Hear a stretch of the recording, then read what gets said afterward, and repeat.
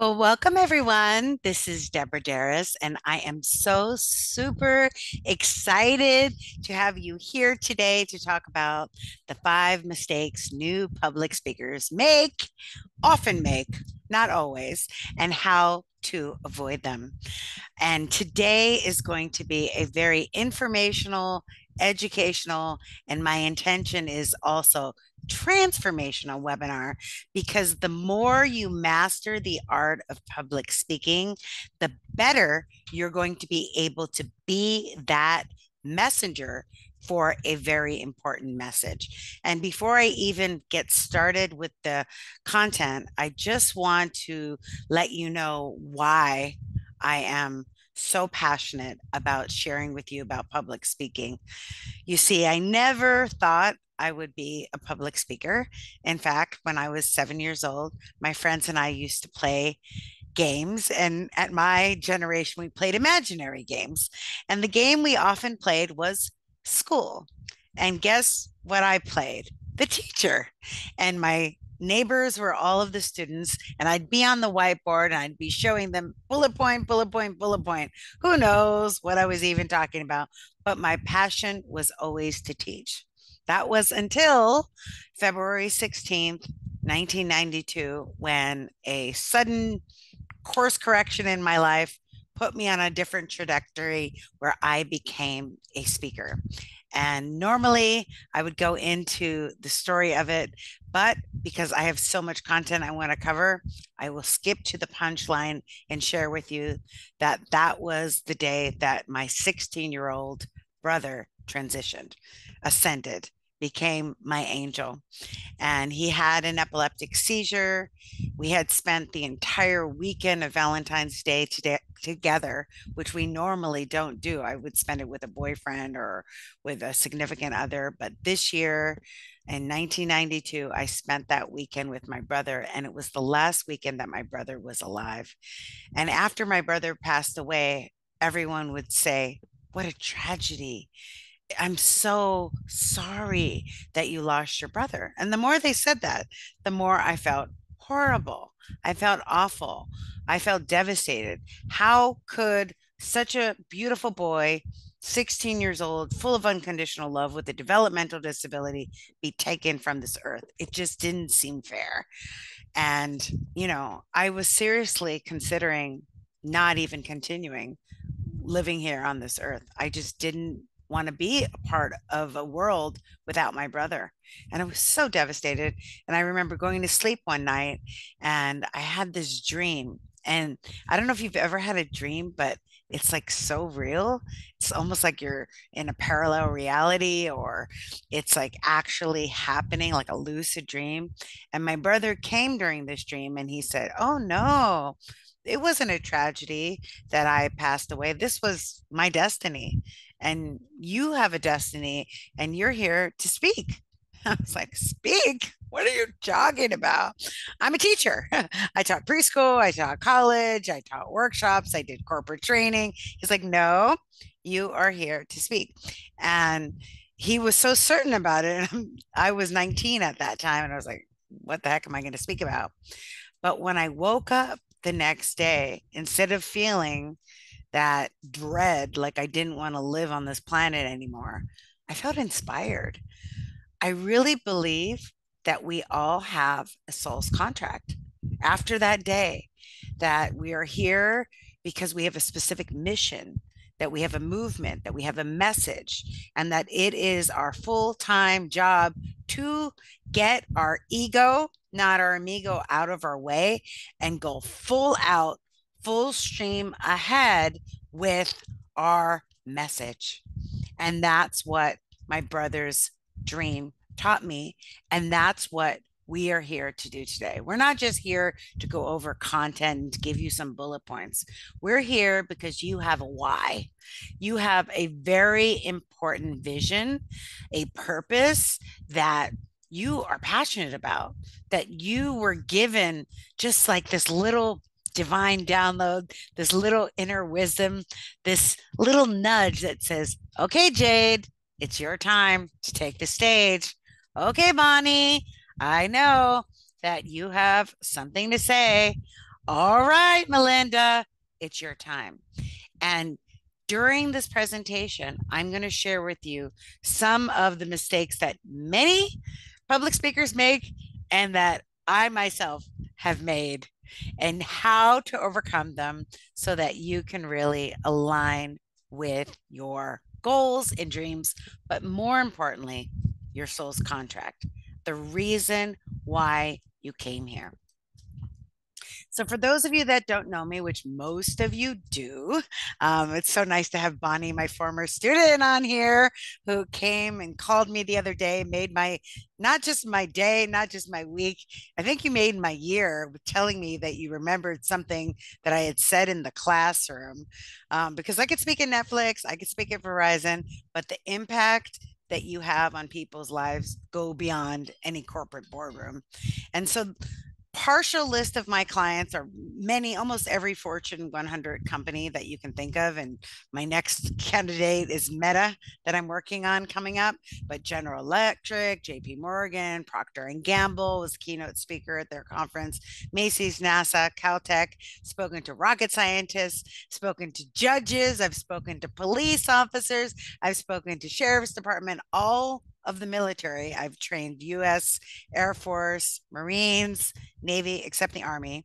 And I had the honor of training also people that were recovering from addictions, teenagers in recovery, rival gang members, prison. Oh, that was one of I think my most fun thing I ever did was going into this jail. It wasn't prison, it was a jail. And I remember they told me when I got there, two things you cannot do, Deborah. You cannot smile and you cannot overly engage. I was like, you got the wrong speaker, people. Because I was teaching marketing. As soon as I start talking about marketing, I'm going to smile. So, anyway, it was awesome. And countless association groups, women's group, Latina groups, college and universities. I can't even count all of the places in the last 22 years that I've spoken for. But one thing that I can tell you is it doesn't matter what the group is. What it matters is your intention. And your intention in understanding that each and every person that's sitting in the chair has the same hopes and dreams that you do. They have the same desires to belong, the same desires for safety, for protection. They have the same intentions for wanting to do better by their family. And no one is better than another person. We're all human beings having experience, learning from our life school. And when we realize that, when we're presenting, they're not better than us and we're not better than them. We are facilitators. And what we're doing is we're not telling them what to do. We're evoking, we're igniting a fire within our audience members so that they can either learn something, be inspired by something, be persuaded by something. It's perfect that tonight is, the Democratic National Convention, whether you're Democratic, Republican, or neutral, it doesn't matter. What are each speaker? It's a conference with speakers. And what is each speaker doing? They're influencing, informing, imparting, inspiring an action to be taken, right? They want a vote, right? A certain direction. And every single time we take that microphone, we open our mouth, we are evoking something in the individuals that we're looking at. And the more we can get out of our own way and be an unencumbered messenger, a clear vessel for the information to pour through us, not from us, the more it's going to be graceful. I like to think of speaking like a dance. When you are dancing and you are counting steps, you're like 1, 2, 3, right? It can be kind of robotic. But when you are feeling the music and you are just allowing it to come through you, it flows. And that's what my intention is, to have your speaking flow, right? So we're going to go through some of the I have 5 tips that I'm going to go over that is really, really going to help you. And I'm just going to get into it. And we're going to go full speed ahead. And then at the end, I'm going to take some time to answer any questions that you may have. Okay, cool. So the first one, when it comes to preparing for speeches, I cannot tell you how many times I would be in hotel rooms in their lobbies, sitting next to their printer, because I would be writing and rewriting my speech over and over. I'd be a keynote speaker at a huge conference. I remember the Parents as Teacher National Conference, and I had the same limo driver as Stedman Graham. And you know who Stedman Graham is? He's Oprah's boyfriend, right? So I definitely wanted to connect with him so I could get to Oprah, right? But instead of getting a good night's sleep and resting up so I could be focused and refreshed and ready to network with Stedman Graham, my fellow keynote speaker, I was sleepless in Seattle, not Seattle. I don't know where it was, to be honest. Once you get on the road, if you become a booked paid speaker, you don't know where you are. You're just all over the place. Wherever I was writing and rewriting my speech. I was looking at the piece of paper of my speech and I was reading it left to right, left to right, left to right. And what was wrong with that? I got on stage the next day and I was wearing a big, I still remember my outfit, this hot pink suit. And if you go to my website, deborahderas.com, you'll see a clip of the video when I was on that stage and I was acting out my confessions of an adrenaline addict speech and acting like a superwoman that tries to do it all. But I did not say anything that was written down. Maybe one or two lines. Everything else came from the flow. Why? Because our brain, if you know anything about neuroscience, our brain has different functions, right? And when we are preparing to speak, what do you think would be the best way to prepare? Is it visually, auditorily, or kinesthetically? Actually, it's all three. That was a trick question, right? Because we need to see it so that part of our cerebral cortex can, have a little deposit of it. We need to say it so that we can hear ourselves speaking it out loud. Why? It's muscle memory, right? So if we get nervous because there's lights on us or there's a certain person in the audience that you might have a certain feeling about, or just whatever, you just had an off day, whatever might throw you off, when you're saying it out loud, it gets it into your body, into your cells of your body. And then kinesthetically, what does kinesthetically mean? You're actually performing your speech. I was on a lot of different dance teams, from hip hop to cheerleading to salsa to samba. Anytime we would rehearse, they would say, don't just mark the steps, go full out like it's an actual performance. And so we'd be like, we'd like put it all in and have the eye contact and have the body language and have the feeling of the dance, right? Kinesthetically getting it in our body. When you are a master orator, and I really recommend that after you're done tonight, that whether you want to watch it or not, that you watch. If you don't want to watch the Democratic National Convention, then watch on YouTube the replay of the Republican National Convention, but watch and listen for the oration. What is the difference between a speaker and an orator? A speaker says the words and communicates to the audience. The orator is almost like a poet. The way that the cadence of the words, the rhythm of the words. And you don't have to be a perfect speaker, but when you say your speech out loud, you feel it. You get it into not just your mind, not just your body, but your soul, baby. You're able to really, really connect with the meaning behind the words, because the words are powerful, but if you're just repeating them or iterating them, it's not going to have the same impact. So now what I recommend my coaching clients do, and it's really easy. Oh, I moved my tripod. I have what's called a Osmo, and I'll email all of you the Amazon link for that. And what it does, it is a tripod, but it's AI activated. So it follows my eye pattern. So when I'm speaking in rehearsal or on stage, because I'm always going to recommend that you video record every single one of your presentations. Why are you going to do that? Because when you do that, you're going to be able to really see, hear, and see and mark how you're pacing, how things are going, right? So you could use that AI generated one or something like this, which is a very simple tool. And it even comes with portable lighting. I have my portable lighting up, but you can have portable lighting. And the more you look at yourself and watch yourself on video, the more you're going to be able to notice little things that you do, that you say. But what I want you to do is not analyze yourself from a place of judgment.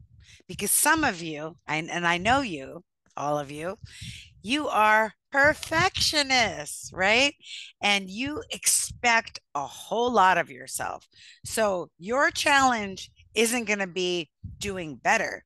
Your challenge is going to be not being so critical. You will do better. Every time that you look at one of your videos, you're going to say, like me playing with my hair, right? I would play with my hair. Or when I was on stage standing behind the podium, we're going to talk about that in a moment, right? But it's so important to practice out loud. It's so important to video record.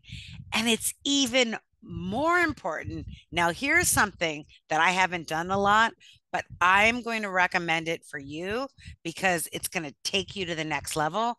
I didn't have to do it because I was, as a professor, as a corporate trainer, in front of audiences 4 out of 5 days a week. But for you, if you're not in front of a lot of people all the time, I want you to practice your speech in front of maybe 2 people. Could be a significant other, a son, a daughter, a family member, not a dog. My dog looks at me, as you can tell, he's a little bit barky. Sorry about that. He'll look at me like, Mommy, why you talk like that? He's like, I do sometimes. Sometimes he becomes my audience member when I'm just practicing in front of a mirror. But I want you to look at people. Why? Because when you practice looking at people, you will stay focused and stay connected and not be distracted by distractions, right? You're also going to notice little nuances that people have. Let me tell you something. I had this guy in the audience. I'll never forget. I was in Little Rock, Arkansas, and he was literally staring at me like this. I even know his name, TJ. And he looked at me, and the whole time he was like, and I was thinking in the back of my mind, because my ego is not my amigo, this guy hates me. He does not like what I'm talking about. He is thinking I am imposter syndrome, right? Back when I had it. He was thinking that I'm not, I don't know what I'm talking about.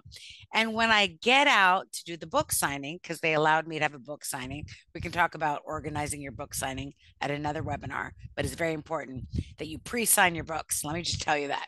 So, anyway, we're having the book signing. And the gentleman that was like this comes up to me and he's like, Deborah, I just loved your presentation. I was like, in the back of my mind, I'm thinking, really? I wouldn't think so. By the way, you're like that. But that was just the way he was processing. Some people, when they process information, look angry. They're like this because maybe you're making them think. And when they think, they might have a ugly face or an irritated perceive the perception that the face is irritated, but it's really not. So that's why I highly encourage you practice in front of people so that you're number one, get used to being in front of a group and all the distractions of lights and camera and action, but also you can hear yourself in your head and stay present in your body. And that's an art that takes practice. Third, so you can see audience reactions and adjust yourself.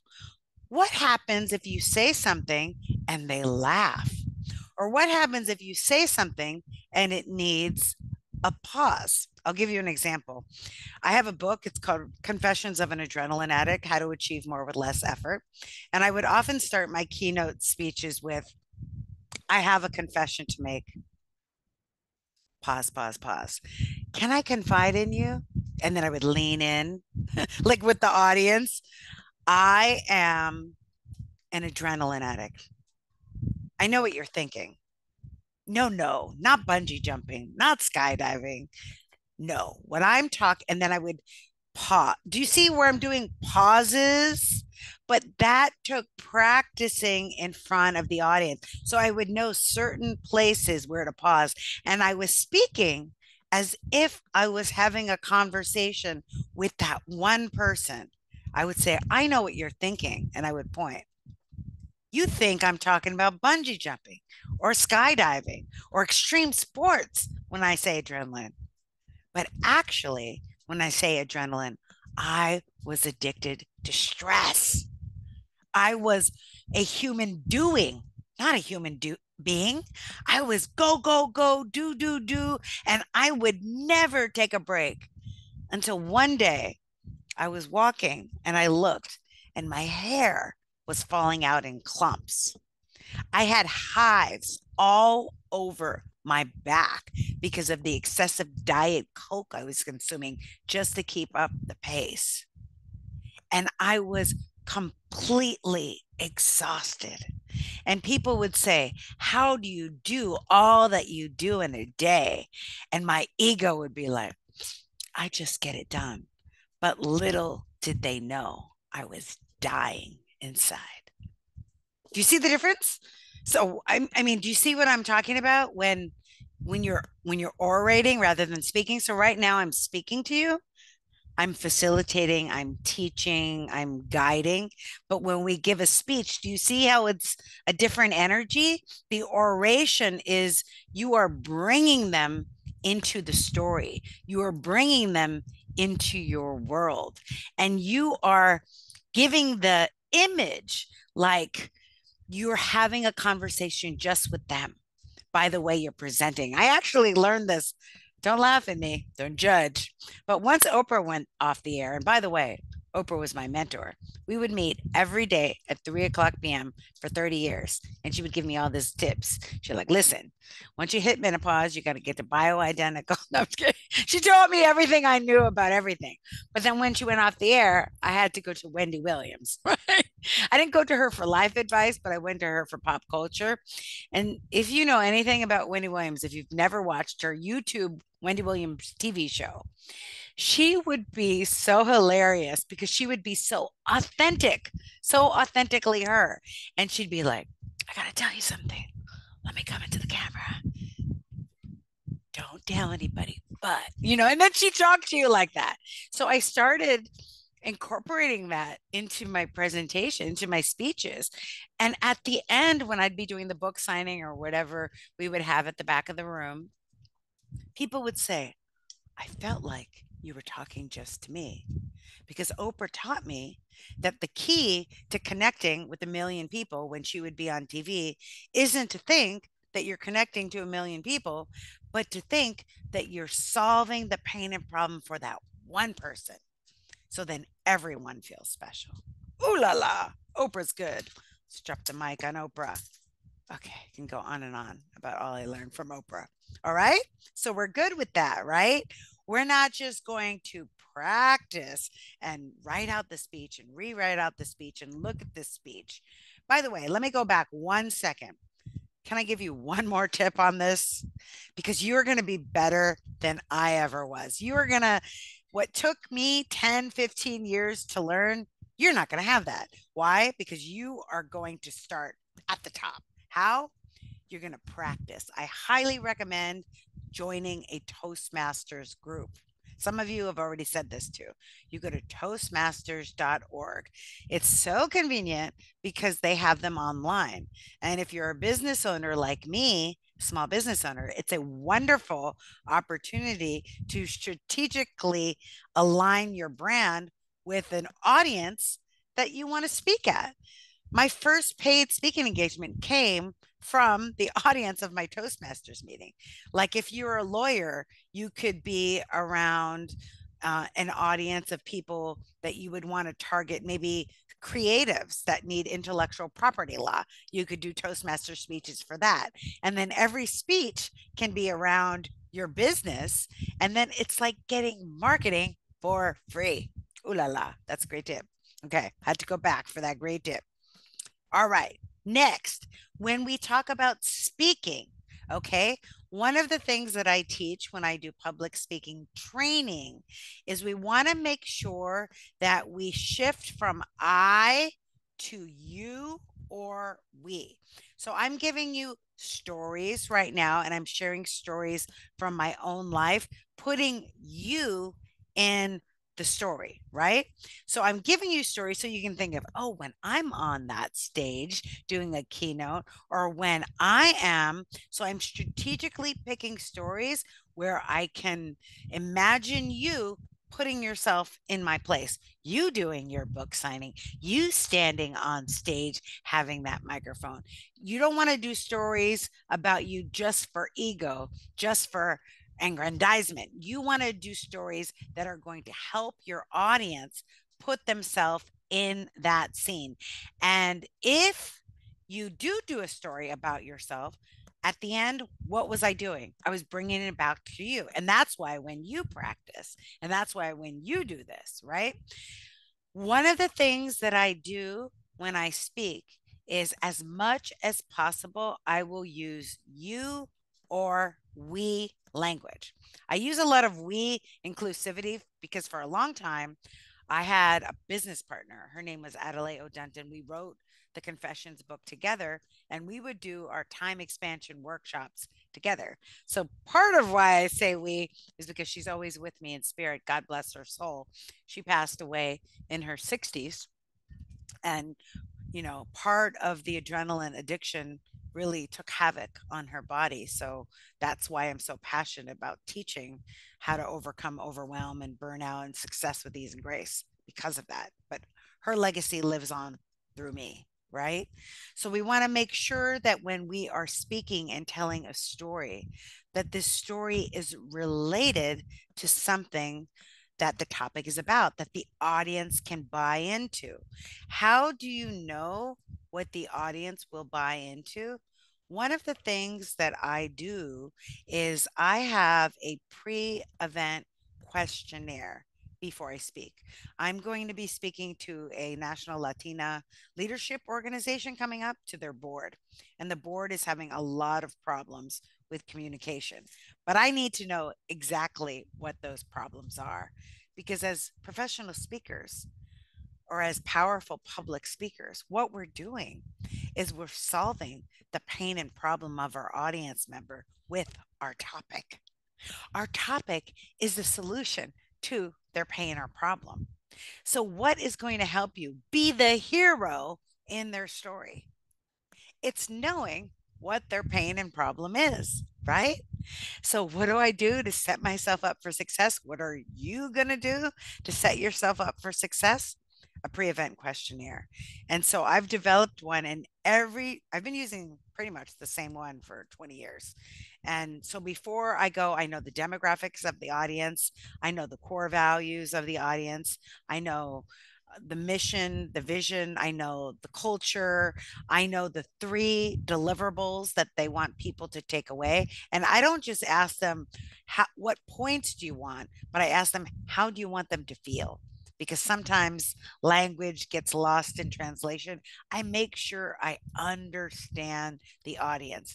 And if it's a big gig and they're paying big bucks and it's for a big corporate thing, they will also give me 3 people that I can call to do research so I can actually speak to someone within the organization and find out what maybe the human resource manager that hired me didn't tell me. And then I'll be able to go even deeper to understand, this is what it says on paper, but this is really what's going on in our corporate culture. So when I'm doing the stories during the speech, it will really feel relevant and apropos to the people in the audience. The other thing that we want to have to really make a difference is to make sure that in our speech, we have calls to actions. Why do we have calls to action? Because otherwise, it's just information. And what happens with information with most people, especially nowadays, and especially younger people, is we're overloaded with information. We have so many sources. So it goes in one ear and out the other. Okay. How is the information going to stick if you give them an action step to do? Say you wrote a book, right? And in your book, you talk about taking back your power, right? What is one action that they can take that will give them that power back? And for more information, they can buy your book, right? Of course, but you're going to give them a little tidbit, right? So we want to shift from ourself to the audience. And when we do this, not just in our speech, not just in our stories, not just in our call to action, but in our energy field, right? When we're thinking about self, it's easy to get nervous, right? But if we shift to them, then what's going to happen? We are going to feel free, right? We're going to be liberated because we are giving information. Most human beings, it is their very nature to want to be helpful.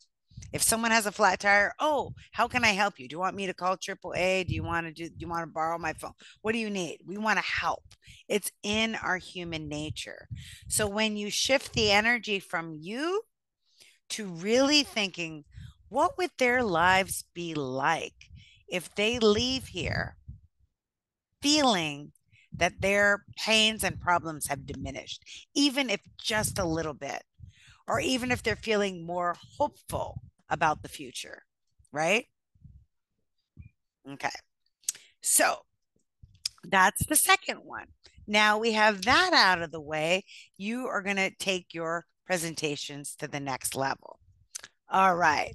This was one of my worst cases of mistakes that I made over giving content. That's why I only have 5 pieces of content during this session. If it was the old me, it would have been 10, 20 pieces of content, right? We want to remember that when it comes to speaking, less is more. Think of it as an appetizer plate, not as a buffet smorgasbord, right? We want to leave them loving the information. And if you do my formula of fact, story, call to action, it's very easy. Fact, story, call to action, fact, story, call to action. But we don't want to give them fact, fact, fact, fact, fact, fact, fact. Because when we do that, guess what? They're overwhelmed. Some people do that as a strategy. I was at an AI training today. I teach AI. So I take AI trainings almost every other day. And the facilitator, who is a marketer, they were offering the webinar free, unlike this webinar that I'm doing free, because my true intention is to get this information out and to make you and align with your soul's contract. I'm not trying to upsell you anything. In fact, most of you are already my clients. What am I upselling you to, right?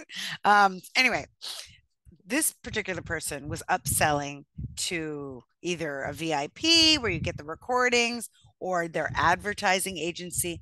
So on purpose, they were giving too much information. They were like, oh, I know I'm talking fast and I know this is a lot of information, but if you upgrade for only $27, you'll get the recordings, which was not a bad deal.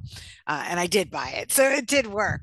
But if you're not doing that kind of a presentation where you're giving something free with the purpose of upselling, then less is more. Less is more, okay? And the reason for that is as humans, we can only process so much information. There's a certain amount of bytes. Think of our brain like a computer. If you put too much information, too many files on the computer, what happens to the computer? It starts slowing down. It doesn't operate at its full capacity and full speed, right? So you are, operating slower. So the same thing with people in the audience. If you give them too much information and you don't allow them to process it, what happens is they feel like they just tune out. They're not going to get any of it anymore. So what we want to do is, and in marketing, they call this the pink spoon technique. My dog wanted to join the webinar. Come on, you can join. I used to be a yogurt girl. When I say I used to be a yogurt girl, my first job was selling yogurt. And I loved that. I was so proud of myself. I would think I was 15 and a half. I got a work permit, and my job was to sell yogurt. And when they were doing the training with me on how to sell yogurt, they didn't say, tell people that this was a long time ago, like in the 80s, tell people that a pint of yogurt was $3.99. No, not at all. They didn't say that. What they said was get a pink spoon and offer people free tastes. And I would say, would you like some strawberry yogurt? Would you like some vanilla yogurt? Would you like some chocolate yogurt? And they would be like, oh man, that is some good, yummy yogurt. Wow. And then they would buy a couple pints, right? And I'd be selling pints, pints, pints, pints. I wouldn't even sell cups. I would sell pints. Why? Because I was giving them just enough.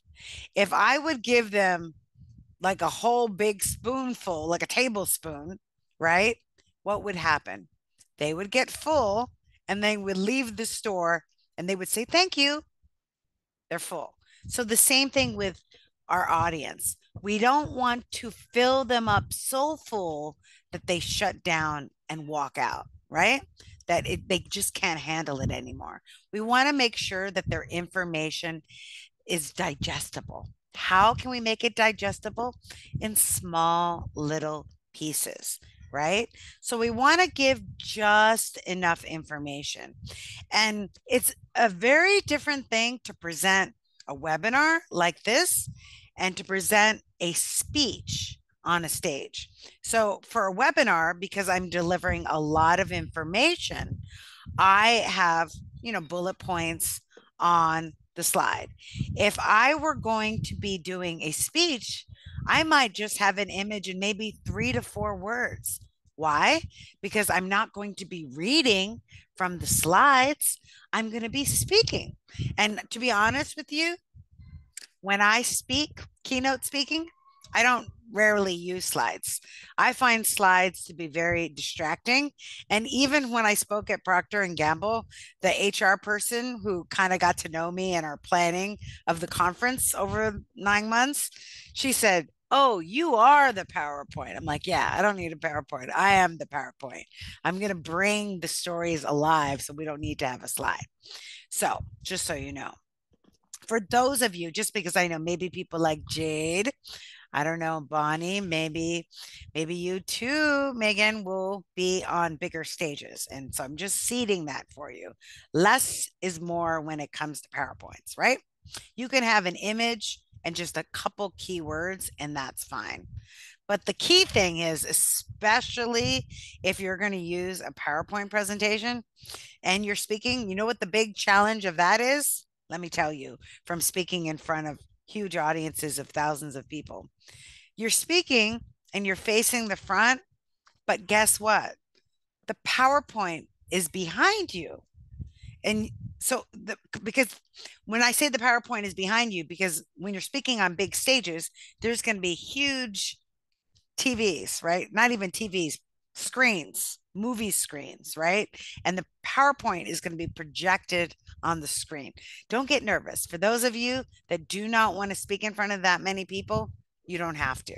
I'm just saying, for those of you that want to. For those of you that don't, it's okay. You can keep it small and have just as much impact, right? Or you could keep it online and have just as much impact, okay? It's all right.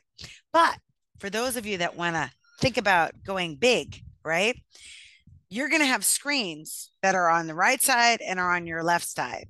And you do not want to stand behind the podium. Why? Rule of thumb.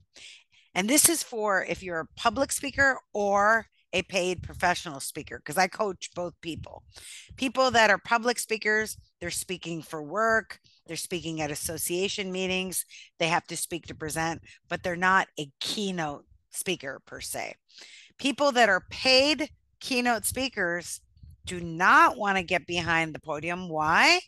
Because it is a barrier. It is a huge physical object that's blocking your energy from the audience. And if you want to try it out one day, if you have to do a speaking event, try saying good evening behind the podium. Then try saying good evening in front of the podium and listen to the response you get from the audience when you're in front of the podium. Why? Because they feel like you're with them. You're not a sage behind the stage. You are with them, helping them learn, helping them grow. Okay. So that's just a pro tip. So the reason why I say less is more with the presentation is you can't see the presentation. So if you have a bunch of bullet points that you're reading, that's not what it's for. So I'm doing this because it's a webinar, which is more like teaching the class. I'm giving you bullets. I can refer to it. But if I were to do a speaking engagement, which is different than what this is, to me, this is facilitating, teaching, training. This isn't speaking to me. Even though my mouth is moving, I am physically speaking, but to me, this isn't a speech. You understand the difference? So in front of an audience, you're orating, right? You are bringing the message alive. Why? Because you did slide one. You got it in your soul. You rehearsed it out loud. You rehearsed it with a video to see different body language. You rehearsed it with a small audience of your Toastmaster friendly, supportive people to give you positive feedback and improvement. Let me tell you, Toastmasters, the nonprofit organization, will never judge you. They're there to support you and help you learn, and they will give you feedback that's only constructive. So never be nervous about Toastmasters. Okay? Cool. All right. Less is more. Cool. Next, we want to talk about distracting body language. I told you my thing that I was doing, and I still can have a tendency to do it, would be to play with my hair. See, my hair is back. I was notorious for that. Another thing that you see people do is they'll hold on to the podium. Or some people, they don't even know that they're doing it. I love this podium, by the way, because it's clear. You see the podium in my AI picture? It's clear, but you notice the speaker is not behind the podium. All right. She's to the side of it, and you can be in front of it. Okay. In fact, if you want to have an extra pro tip to really own the stage, you don't want to just be in front of the podium, but you want to be to the right of the podium at certain moments and to the left at other moments. Why? Because you want to talk to center stage, stage right, and stage left. And you can, once you become more comfortable on stage and more at ease, you can even, when you're telling one story, be on one side, and when you're moving to your next point, be on the other side. Or I know a lot of salespeople who want to anchor a certain emotion, and when they want you to be motivated to buy, they'll be in one spot, and when they want you to think about your pain points, will be on another spot. That's like deep, subliminal, subconscious, higher level speaking. That's not for this class, but if you're interested, I do teach that because I'm a master NLP practitioner, and we learn that. It's so awesome. It's like the secrets of Tony Robbins and Les Brown's all rolled into one. Okay. So when you own your stage, I want you to feel free, if you need to take a pause. One of the things that happen to most humans, and you are human, right? No AI bots on this chat, just Fred, who's my note taker. But as humans, it is natural to, when you take the stage, to feel anxiety, to feel nervous. I, to this day, after 22 years of speaking, still feel nerves. Master orator Ludacris says, if you are not nervous, then you just don't care enough. And if you saw him take the stage at the Super Bowl, oh my God, he was so good. I saw him recently open up for Janet Jackson. He can flow. All right. He is in the zone. He can flow. Right. So if you need to take a moment to pause and just regroup, feel free. It's going to feel like a long time, but even if you took 5 seconds, it's plenty of time. In fact, it kind of gives anticipation for what you're about to say. It doesn't work against you, it works for you. Depending on how far you have to walk to get to the stage, it'll let you catch your breath. I've had to walk very, very far sometimes to get, depending on the rooms that I was in. Or other times I'd be wearing very, very high heels. I'll never forget, I had this presentation I did, and it was with Eva Longoria, and she had just been partying with Obama because she had helped campaign for Obama and he won. And so she was very, very slow that day. She was hungover, I think. And so I had to kind of fill in. And I remember trying to walk to the stage, and her bodyguards are like trying not to let me on stage. So I was flustered. So instead of speaking when I was flustered, I owned the stage. I owned my power, and I paused. And then I spoke, right? So this is your stage. You control it, and you control the audience with your voice, with your words, with your emotion, with your pauses, with your silence, with your tone, with your pitch, with your tempo, how fast you're talking. There's so many different ways that you can own the stage, but it is your stage. And during your time, you are there to inform, inspire, persuade, influence, whatever your intention is, or whatever the purpose of your presentation is. Own that. Okay. So you don't have to feel that anything else matters. And one of the things that I have been known to do, or my public speaking coach taught me, don't trust a speaker without a coach. Don't trust anybody without a coach. I think everybody should have a coach. There are people that have come before us that have learned these lessons. Why not learn from them? So my public speaking coach, she's still my coach to this day. She was the first one that got me my higher paid gig in the thousands of dollars. And she now gets, I think, 25,000. She's listed on Speakers Bureau per gig. She's so awesome.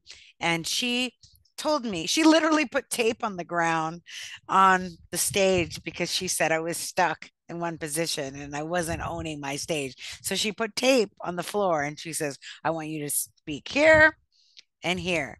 And she also told me, focus on one person in the audience that's smiling. That smiling person, that person that's looking at you and shaking their head, that person when you do the call and response that is like, yeah, right? So instead of the guy, TJ, even though TJ did love me, did I tell you, TJ, not only did he come up to me after and say that he loved it, but he hired me for coaching. That's why I still know his name from Little Rock, Arkansas, right? But you look at that person that's smiling. And if you're online, like we are right now, you imagine that one person that's like, oh, this is good, right? You don't want to get distracted by distractions because while you're speaking, things are going to happen.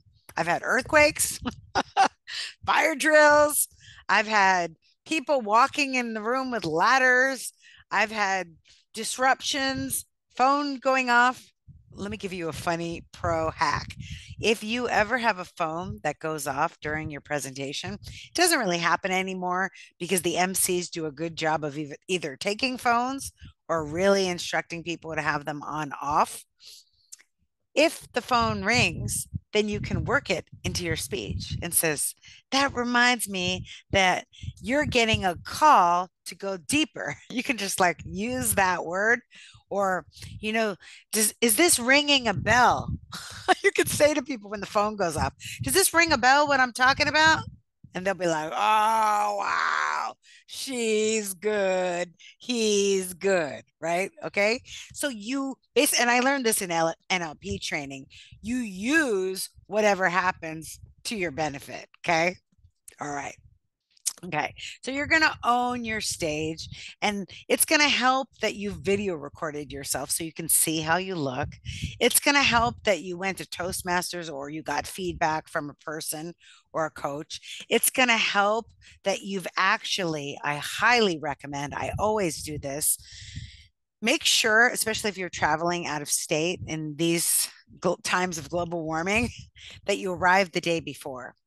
It worked. I've never missed a speech except once. It was in Savannah, Georgia, and it was this unexpected, horrible hurricane. And I did plan on coming the night before. However, because of weather, I ended up sleeping on the floor in Memphis, listening to Elvis play at the airport over and over again. And in fact, by the time I did get to Savannah, just in the nick of time, the college closed down for safety purposes. Wasn't my fault. But we always want to get to the venue, wherever we're speaking, as early as possible. Why? We want to get the lighting, we want to get the sound check, we want to look at the stage, we want to get comfortable with the stage and the equipment, right? So if it's something that's simple, you can do it an hour or so before. If it's something that's a major conference, you can do it the day before, right? So that you're really comfortable. Can I give you another hack? This is a pro tip hack. I'm giving you a lot of pro tip hacks, which aren't in the regular presentation, just because I know who's here and I know who's coming to watch the replay. And some of you are next level pro speakers. So I want to give you a pro tip. You know what I do that totally helps get rid of nervousness and results in future paid speaking engagements? I arrive early and often will attend another workshop of another speaker just to get the tone of the event, to see how the other speaker is speaking, to see how the audience reacts. And then I go to whatever break they go to and I meet people. And I don't introduce myself. Hi, I'm the keynote speaker. That's ego, not your amigo. What I do is I say, hi, I'm Deborah. And then I say, what's your name? Oh, what do you do? Oh, what brought you to this conference? And I just start meeting people and asking them questions. Why? Because going back to the beginning, I want to know their pains and problems. And I want to make sure that I'm touching on them when I speak. Okay.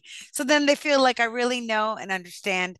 And more importantly, that you care about them. People don't care how much expertise you have if you do not show that you care about them, right? So showing that you care about them is a game changer. So then what happens is I go on stage. This was recently in San Diego at the US Swim Association. Oh my God, it was so awesome. And when I was at the US Swim Association, I was able to give a shout out to my swim coaches in the back room from Florida, right? And I was like, hey, and guess what? When I got on stage, I didn't feel as nervous that I was talking to strangers. Why? Because I had met so many people in the room. They had become my friends, right? Cool. All right. So, body language, we will be mindful of it. We will own our stage. We'll take some of these pro tips. By the way, if these pro tips are irrelevant to you, leave them. Take what you like, leave the rest. Okay. All right. One more tip, and then I am going to stop and take questions because I want to make sure that we have plenty of time for questions and we should be wrapped up within 20 minutes. How do I know? Because I am watching the time. Even though I have been speaking for so long and doing so much online training during the pandemic, I would do two-hour webinars in one day. I was literally nonstop speaking. So, in my body, in my mind, in my soul, I kind of have the pacing of things. Sometimes you just get carried away, don't we? Don't we all get carried away with time? And I have to tell you, when it comes to public speaking, one of the most important things that I learned from my Toastmasters club, and by the way, I was part of one Toastmaster group for 3 years, another group for 5 years, and I was a president of a couple chapters, right? And the number one thing that Toastmaster drilled into us was the importance of starting and beginning on time and being mindful of the pacing of our speech. Time is so important. Why? Because time is valuable and people value their time, right? So at Toastmasters, what they would do is they would have cards and they would give you a green card when you had like 5 minutes. So I have a timer that's set. You get a yellow card when it's about to wrap up and a green card when you're out of time. When you're doing professional speaking, public speaking, speaking up at a meeting, you're not going to have the luxury of that. So you're going to have your own cues. Internal cues are okay, but I have to tell you, most people get a little nervous when they're doing a speech for the first time. It's natural, like Ludacris said. It's natural to get nerves. And inevitably, guess what's going to happen? Your time is going to get cut. I would say my professional paid speaking life, where I'm hired and flown all over the country to do a speech, most of those are cut. Like they'll tell me, okay, 45 minutes. And then, okay, no, we only have 20 minutes. So I have to know my speech, fact, story, call to action. That's my formula that I like to use with my organization of my speeches. Yours could be totally different. And I have different templates and different formulas that I could share with you at a later time, not in this speech, not in this presentation. But when you know the organization of your speech, when something gets cut, it's okay, right? You can deal with it. I was speaking the other day, and we've had so many earthquakes here in Los Angeles, where I am. And literally in the middle of my speech, an amber alert goes off on my phone. Ah! And I thought it was another earthquake. I'm ready to duck, but it wasn't. It was like a missing person or something like that. But, time can easily get away from you. So, what is the solution? We're going back again to rehearsing out loud. One of the things that I recommend doing is taking your presentation and dividing it into segments. I used to do this when I would run marathons. I did 5 marathons. Marathons, 26.2 miles. If you've ever walked 1 mile, 2 mile, 3 miles, 5 miles, 7 miles, it's long, right? Imagine 26 miles. You don't want to imagine that. So what you do as a hack is you imagine, okay, I'm just going to do a 5K. That's 3.1. Okay, now I'm just going to do a 10K. That's 6.2. Okay, now I'm just going to do a half. That's 13.1. Okay, now I'm just going to get to the breaking point, which is 18. Okay, now I'm just going to get to 20. Now I'm just going to get around the block. Now I'm just going to get to the guy in the red shirt. Now, and you break it down into segments. Okay. If you're thinking about the whole speech all at once, your brain can get overloaded. But if you focus intro, conclusion, then point 1, 2, 3. And when I'm saying when you rehearse, why would I say practice the introduction and the conclusion? Why wouldn't I say go intro, point one, point two, point three, conclusion, just like I'm presenting now? The reason I say that is because the most important thing to rehearse out loud is the beginning and the end. Why?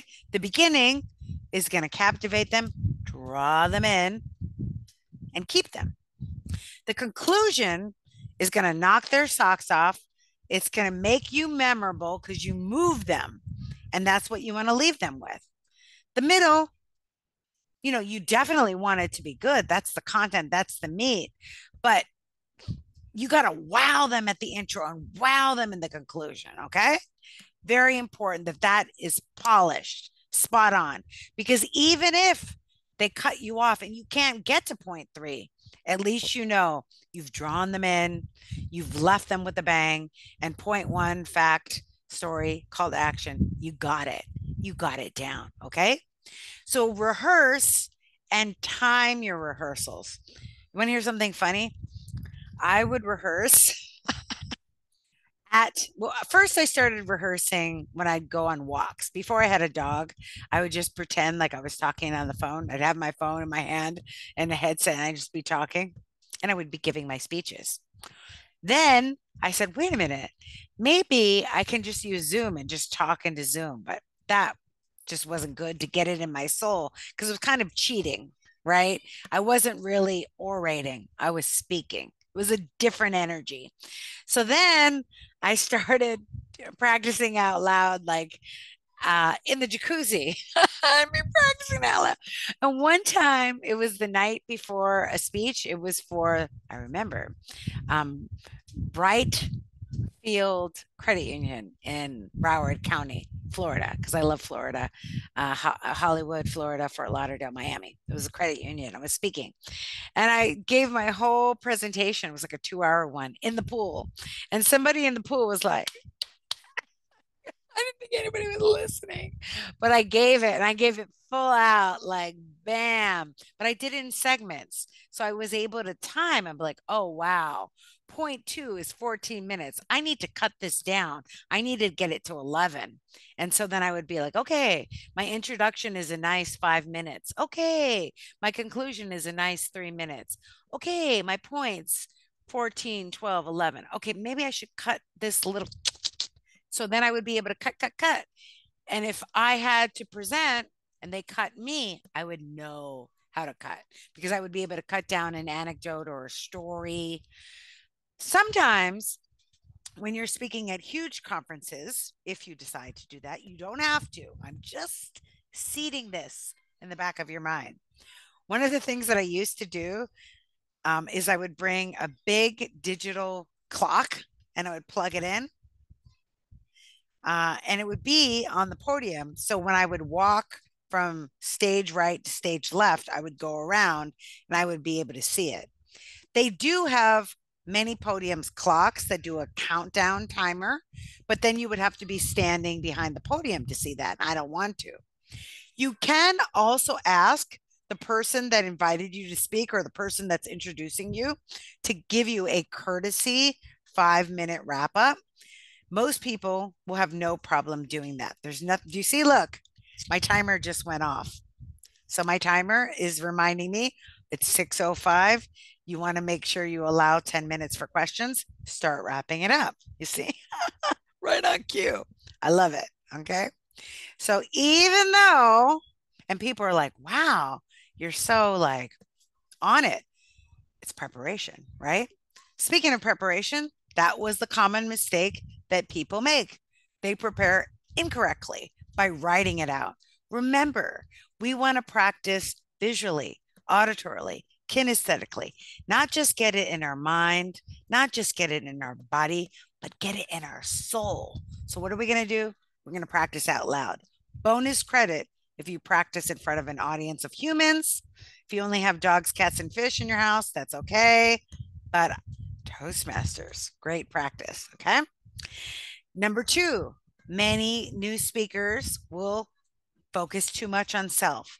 It's fine to have stories that are anecdotes that are about you, but bring it back to them. And using you and we language helps with that. One of the pro tips I gave you was having a pre-event questionnaire so you know your audience.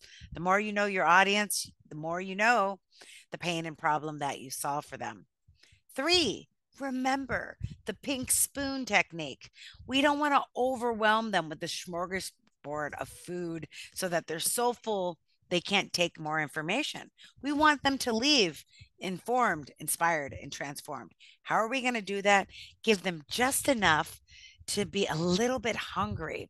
You ever go to a trainer? One of my trainers, nutrition coach, said, Deborah, you know why people in Japan are so healthy?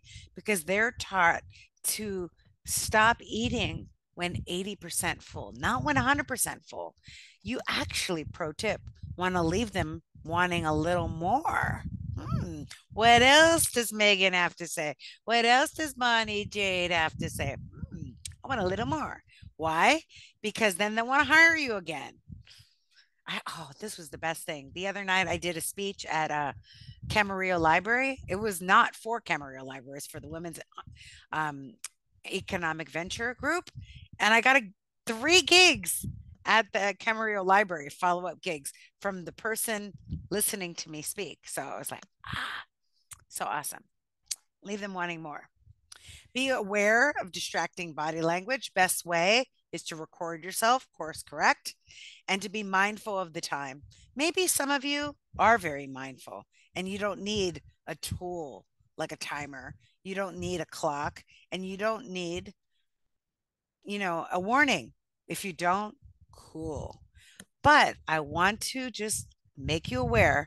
You may not think you need it, but sometimes when we get excited, I don't want to say nervous or anxious because it's just anxiety misdirected. But when we get excited, we get ahead of ourselves and we can actually extend and talk more. All right. I want to share with you before we get questions some of my successful speakers. This is Audra. This was 2 weeks ago. So she did her first TEDx talk in Inglewood. And can I tell you, not to brag, but when her video comes out, I'll send it to you. She killed it. I mean, not everybody killed it. Most of the speeches, there were 8 speakers no, 5 on the TEDx. They were stellar. One person had bad sound. It wasn't their fault. It was the microphone. But again, they were not distracted by distractions. They did not skip a beat. They did not even have their body language flinch, which I don't think I could do. I'm too animated. If I had bad mic, I'd be like giving evil eyes to the sound. But this person was so good. But back to Audra. Audra, my star speaking client, was amazing. She started out singing. She didn't just speak, she orated, she delivered, and I helped her. One of the things that I coached her on, because I do coaching behind the scenes of public speaking, but also the marketing and getting more gigs. So we created marketing material. We had this great postcard where they could opt in and get part of her email newsletter and buy her book. She's also an author. She talks about being a burn survivor and that we all have scars. So awesome. I have another client, Angelina Rosario. I coached her a while back. It was actually before the pandemic. So her TEDx is out. So I'm going to give you a copy of her presentation of her TED speech. It will inspire you. It will light you up to be on fire. She did so incredible. You could not tell for a second that she had even one bit of nervousness. And her TED Talk to this day has changed my life just from applying the tools for it. And I'm just showing you this because I'm seeding this. Could be you. Not that you have to do a TED Talk. I have another client that I'm working with. I actually started working with her doing NLP, neuro linguistic programming, because when I met her, she was a Pilates teacher, but decided she wanted to change careers. I helped her at the subconscious level to release any fear, any doubt subconsciously, and she became a speaker, trainer, coach. She also does NLP. And also, it was so crazy. I officiated her wedding. When she met her husband and she went to Facebook, they had one person in common, and it was me. I knew her and I knew him, and I had the blessing of officiating their wedding. I've also officiated 7 of my other clients' weddings. Not that I'm going to officiate your wedding. I'm not saying that. However, could happen.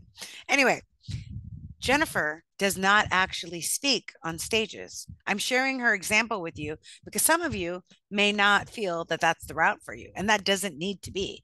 You could still be an excellent public speaker without ever getting on a stage. She does online programs, and I've done many of them.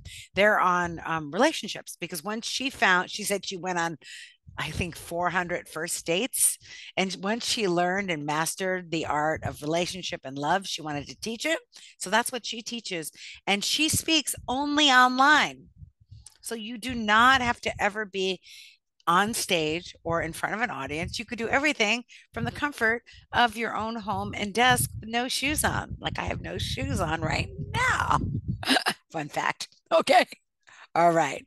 So these are some of the graduates. I used to do a live mastermind group, no longer. I now do everything online. I think Jade is here as part of our program. We have a Monetize Your Magnificence program that is on elevating your public speaking. I have one on marketing your public speaking and one on AI for public speaking. So I'm really excited about that. And news hot off the press. Guess what? Let me tell you. I just had a meeting with Santa Barbara City College, and I'm going to be developing the curriculum for public speaking at the college. And I'm going to be teaching it at Santa Barbara City College and UCSB. So, as you can tell, my life is dedicated to this. We are starting, this is an invitation to you. We are starting a 5 week, it's 5 weeks, but it's extended with some breaks in between.